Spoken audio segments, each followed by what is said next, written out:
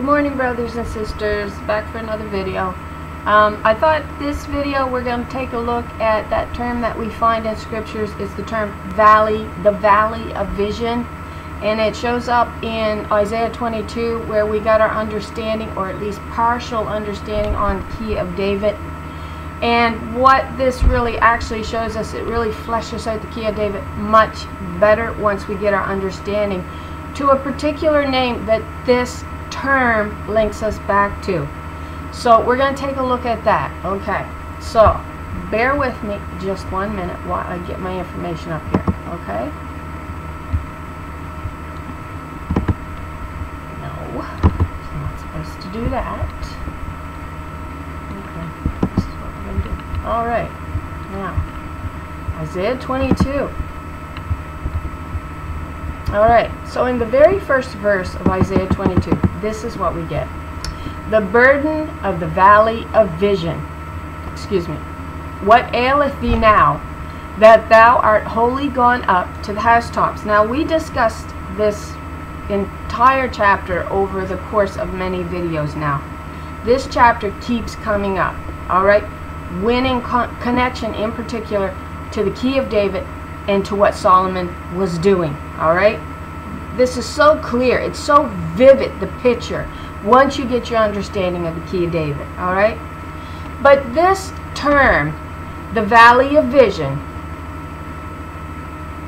actually links us to a character in the scriptures that we don't pay a whole lot of attention to. And so I'll give you his name, and then we're going to read a bunch of more scriptures, and we're going to tie it all together, okay? We're going to attempt to do that for your thoughts, for you to tie them together yourself. But, so the servant's name is Gehazi, alright? And that was Elijah's servant. And his name actually translates to, and it's Hebrew number 1522, and it actually translates to the Valley of Vision. That's his name, the meaning of Gehazi's name. Alright? So keep that in mind. But before we go to that combination and what that leads us to in our understanding, basically when you're reasoning out scriptures with the Spirit's help, alright, what that understanding is going to lead us to. Okay? We're going to look at that. But Hosea 2:14 says this: Therefore, behold, I will allure her and lead her to the wilderness, and speak to her tenderly. There I will give her back her vineyards, and make the valley of Achor into a gateway of hope. And there she will respond as she did in the days of her youth, as in the day that she came up out of Egypt. Alright, the valley of Achor. Now, what does Achor mean? Well, Achor means disturbance. Alright, that's what Achor means. A valley on the border of Judah, a valley of trouble. So the Lord says, there I will restore to her in the desert, in the wilderness. You go look the word up. I will speak to her tenderly, I will call her out, and there I will give her back her vineyards, and make the valley of Achor into a gateway of hope. That's a gateway out, I believe. But Achor means disturbance.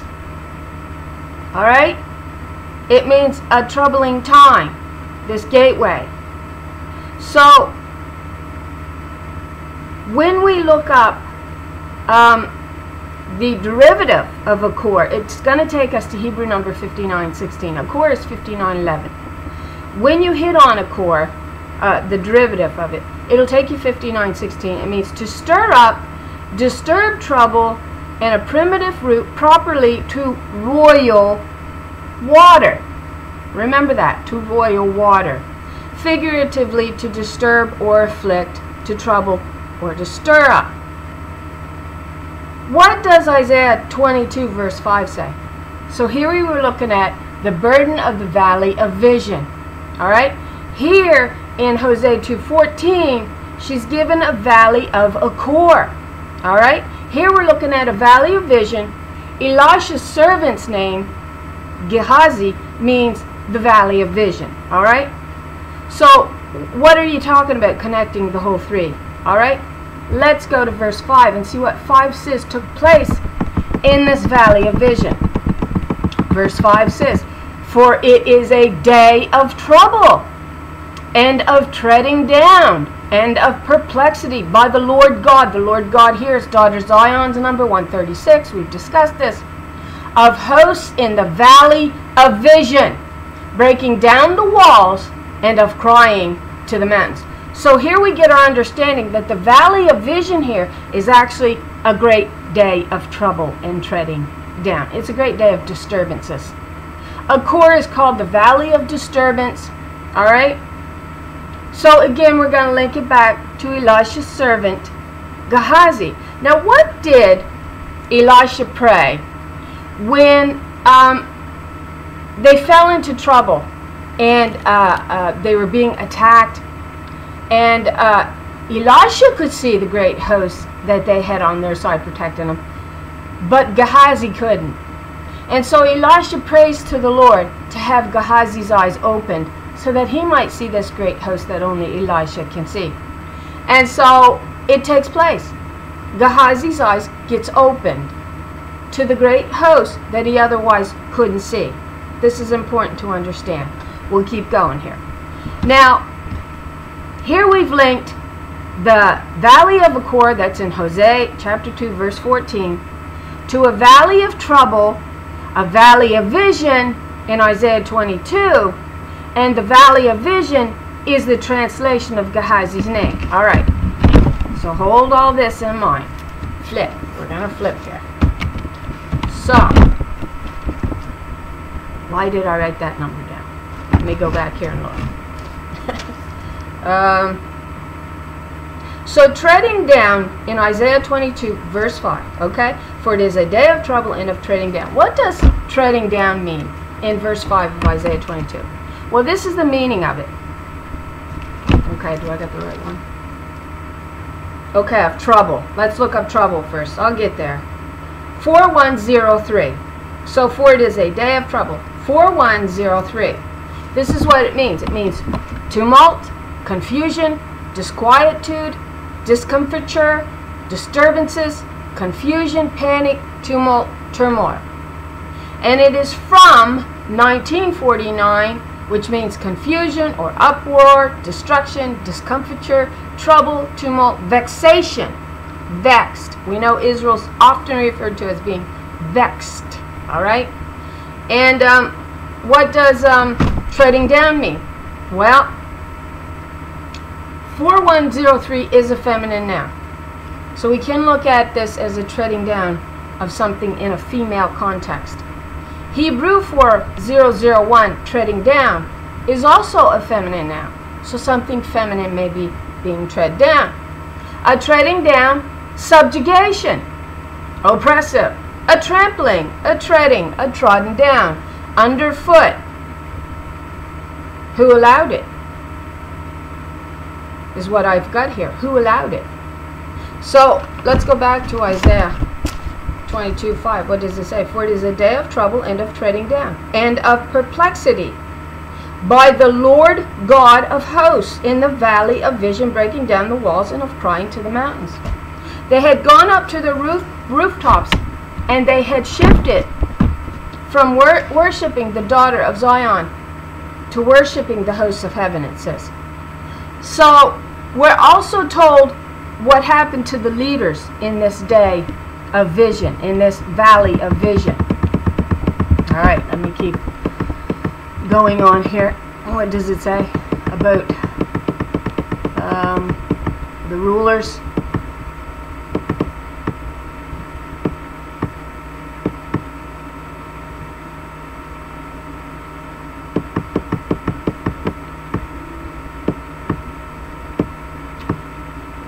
Where is it? I thought I had every verse right down that I wanted to speak on. My thoughts goes in 100 different directions.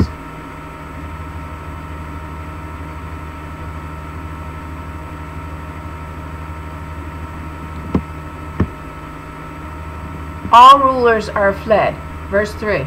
All thy rulers are fled together. They are bound by the archers. All that are found in thee are bound together, which have fled far from thee. All your rulers have fled together, captured without a bow. They were captured without a bow. We want to keep that in mind. All your fugitives were captured together. They had fled far away. Because that's actually going to take us to what God says the rulers did. All right? And that's a bit further on. Maybe I should find it so I don't lose that train of thought.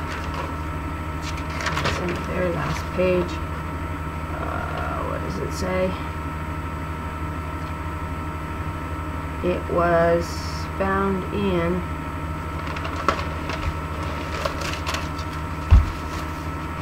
Isaiah 30.